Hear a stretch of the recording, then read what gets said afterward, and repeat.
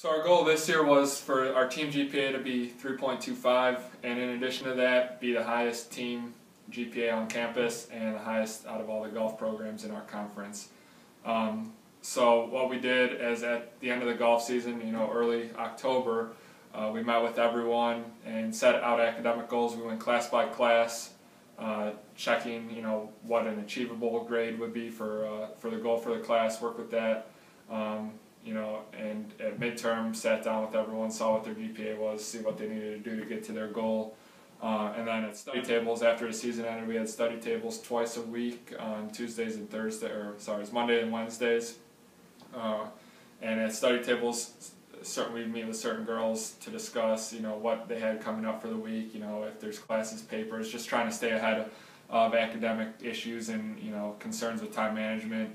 And everyone did a great job.